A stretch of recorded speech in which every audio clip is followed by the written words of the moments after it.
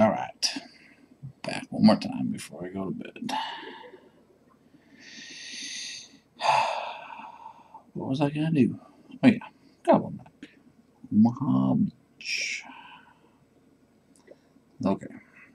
So I got the troops that I wanted for the next two. Oh, and I got a bonus too. Do that. Alright. Oh yeah, not the next two. We had to finish that one. Just kind of a waste, but need to do it. Alright, so I wanted to do one of each. A giant. I'm half mumbling to myself. Alright, a giant, a balloon, and a wizard on each one of these.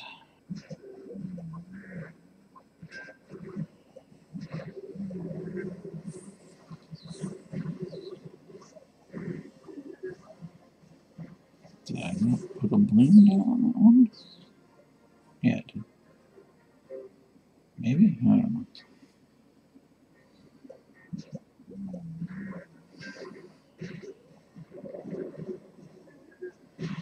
Okay. Now on this one, I need to get wall breakers in there. So let's see if I can distract the mortar.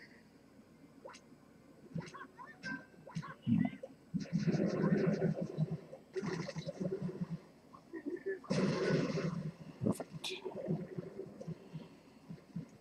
Get a heal on there.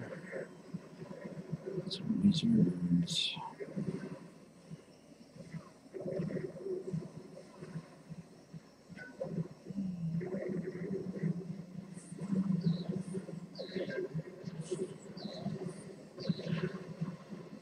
Yep, that was a lot easier. Didn't even need those spells. Kind of an overkill, but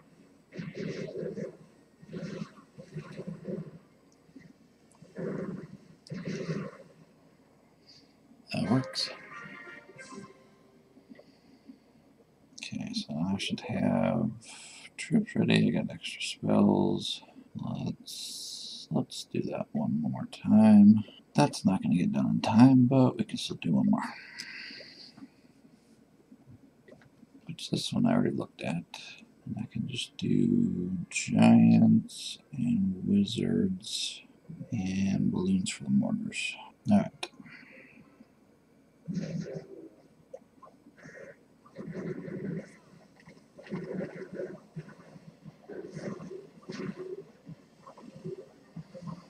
I'll put one heal in there.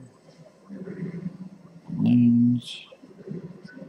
Take care of these cannons.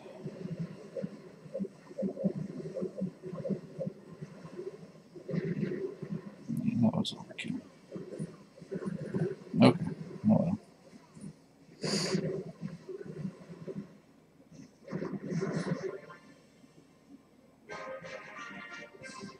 And my troops are going to be a little off. Let's see.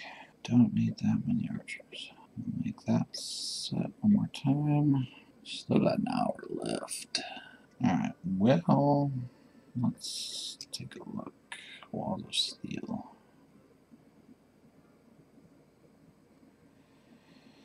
And by walls of steel, you mean 3 gaping holes to get inside? Alright, walls of steel. I would say probably 3 balloons, maybe, on each archer tower. 2 giants and 3 balloons. So let's do this. That's gonna mess things up. 2 giants is all I need. And balloons. Wish I could speed those up without using gems. Alright.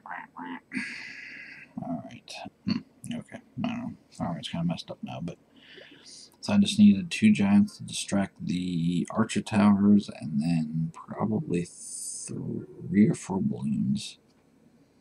So we can get one more knocked out, assuming there is no air defense. That could be a problem. So I was just looking at the Clash Wiki. So that was saying 1 balloon, 10 archers, 10 giants, and 5 barbarians. Deploy a few barbarians to set up the traps. Deploy 5 giants per side to destroy the air defense. and the balloon. Okay, we took care of that one. Gobble Campus, 10 giants and 50 barbarians. That's what they were recommending back in 2014. 10 barbarians per archer tower. Now that was the 3 archer towers on the outside. 10 giants at the bottom. It's interesting, there's no use of any wall breakers on these. That's interesting. Well, a lot of them, I guess, are balloons, so just flying over everything. Danny Boy was 8 giants, 15 barbarians, and 40 archers. 15 barbarians on the top archer tower. Oh, last one we just did. 15 barbarians at the top archer tower. 10 giants to destroy. Hold on, let me look. 15 barbarians at the top archer tower. 10 giants to destroy the air defense. Oh, so this top one up here. 15 barbarians, 10 giants to go through there to get the air defense, and then the balloon to take out the rest. Okay, what? How in the world would that work? Hold on. Sorry, I'm just watching that. Oh. 8 giants, 15 barbarians, and 40 archers. Deploy 15 barbarians at the top archer tower. So they did that, but then they put a bunch of archers behind the barbarians. And then the barbarians went down that first top pass and set off a bunch of bombs. And they send in the giants, which go after the cannons and the air defense. Then they're taking what looks like probably 10 archers a piece, so 30.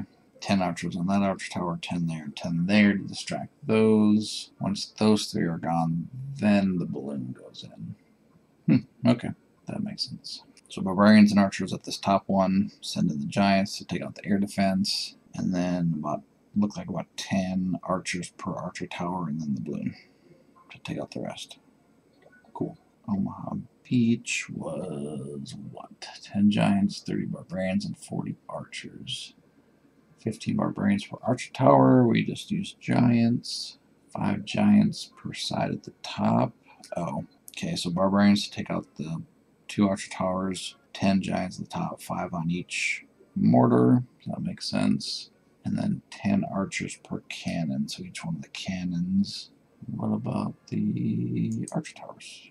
Oh, so the barbarians take out the archer towers. The barbarians almost take out the 2 air defenses as well. Oh, so the giants make it all the way to the archer towers. So the giants take out the archer towers and the mortars, and then the archers take out the 2 cannons on each side. Walls of steel, 15 barbarian, 12 giants, and 2 balloons. Deploy a few barbarians next to archer tower to activate spring traps. So there are traps. Oh, the archer tower. So there's spring traps by the archer towers, which I was going to send the giants in for those, so I don't want them getting shot off. But I just need balloons. So I'm going to send the giants in at kind of a distance, and then send the balloons in right at the little red mark there. That way the archer towers will be distracted long enough. Deploy 5 giants to destroy, 5 giants on each side to destroy the archer towers, and then balloons to do the rest. Alright, so we got 8, so let me move those archers over. And I'll just use the archers to get rid of the traps, I guess. That way we can get 3 done. And then I can go and crash for the night. So I'll throw everything else off. Let's get rid of these here. Oh, my Beech is done. Wall of steel. Okay, so we wanted to get rid of traps apparently. Do 1, 2. There we go. Do giant. Do 1, 2, 3. Do the same here. Spring traps. Giant. 1, 2, 3. 1, 2, 4. Because why not? Okay.